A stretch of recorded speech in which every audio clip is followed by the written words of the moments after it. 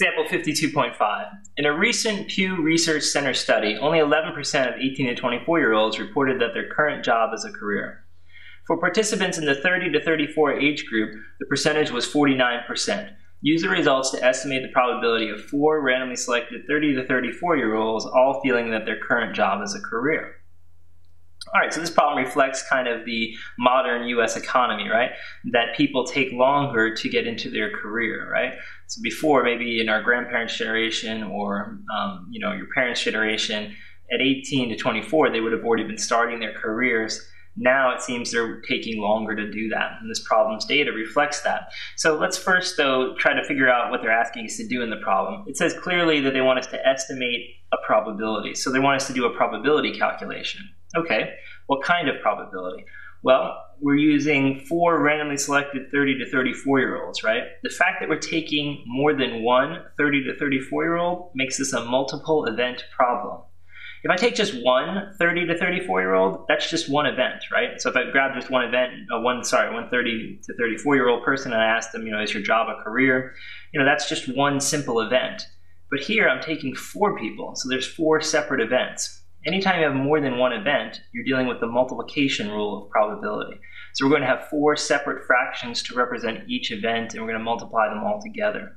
Of course, fractions could also be represented as decimals or percentages, right? But that's still the idea that there are 4 probabilities going to be multiplied together. Okay, so let's start out by writing a probability statement. I'm going to say here the probability that all 4, so this is all 4 people selected, say they are in their career. Okay, so you could word that in different ways, but obviously, that conveys what they're asking for, that we're going to select 4 people and all 4 of them say they're in a career. That's what it says, right? All feeling that their current job is a career. Okay, so we have that down. Now, because there's 4 people selected, we're going to use that 4 to create 1, 2, 3, 4 fractions. Don't make the mistake of using that 4 in the actual calculation somewhere. The 4 is used to tell you how many probabilities will be multiplied together, because that's your 4 events, right? Your 4 selections. They produce 4 probability fractions. That's it, though.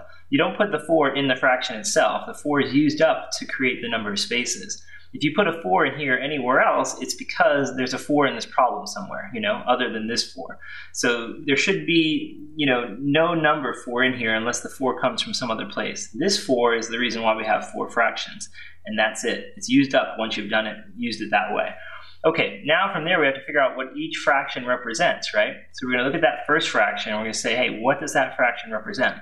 Well, it's obviously the first person selected, right? It's the first person selected. And how do we want that to turn out according to this problem? We want to say that that first person selected is in their career, right? In their career. So that's what we want for that first probability. We want the first person selected to say they're in their career. Well, in the 30 to 34 age group, which is who we're selecting, what's the probability they say they're in their career? Well, according to the problem, that probability is 49%, right? So we'll write that as a decimal, 0.49. And that's it.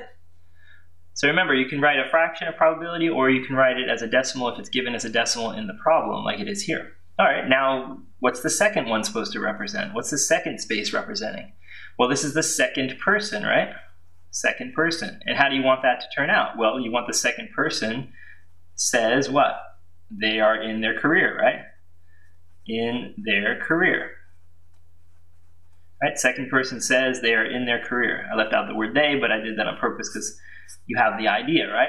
The second person says they're in their career. That's, again, a 49% chance because this second person is also in the 30 to 34-year-old age bracket. And notice how if one randomly selected person out of the phone book, let's say, or off the streets says they're in their career, right? That's not going to make it more or less likely that this person is in their career, right? The two should not affect one another as long as they're not connected in any way if they're just randomly selected from the population. So ultimately, I would say that this is an independent case where, in other words, each of these probabilities should be unaffected by the others. And then ... right? I could keep writing out these little probability statements, but you have the idea. They're going to each be 49% or 0.49 as a decimal, right? So Then we will multiply them all together, right? And there we have it. So the final answer is 0.49 to the fourth power, and that turns out to be 0.49 to the fourth power. We get almost 6%, 0.0576. So 5.76%, or almost 6%. So not a high probability that all four of them say they're in their career already. Okay, and that's it.